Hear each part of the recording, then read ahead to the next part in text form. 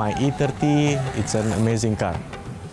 It has been a continuous development since the last 6 years. We started with the chassis. From that, we go to the suspension and the aerodynamics of the car.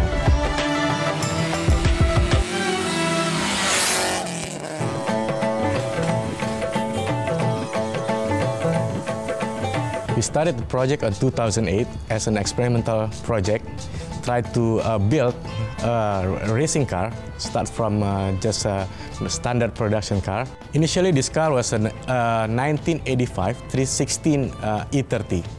It has a very lightweight compared to other 3 Series, and also it has a very good suspension.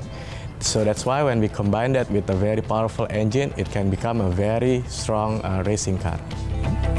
We love to learn. So that's why I think we are not buying the E30 M3 production. It's a great car, but I think with this car we can do a much better thing. It has been a continuous development since the last 6 years. We started with the development of the chassis. From that we go to the development of the suspension, the engine, and the aerodynamics of the car.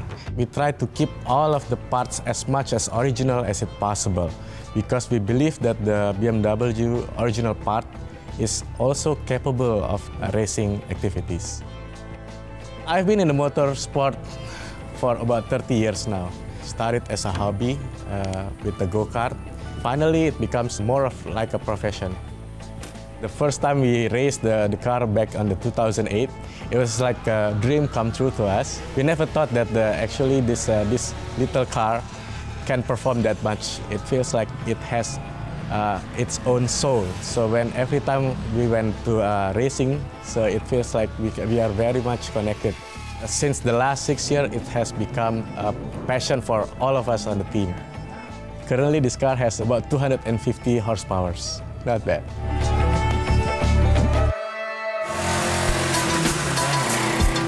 This car has been using for so many different classes. We started with the retro class, and then we continue into the Super Touring class, and then with the Euro Touring Car Championship, has been used for a supercar even, racing with all of those big boys.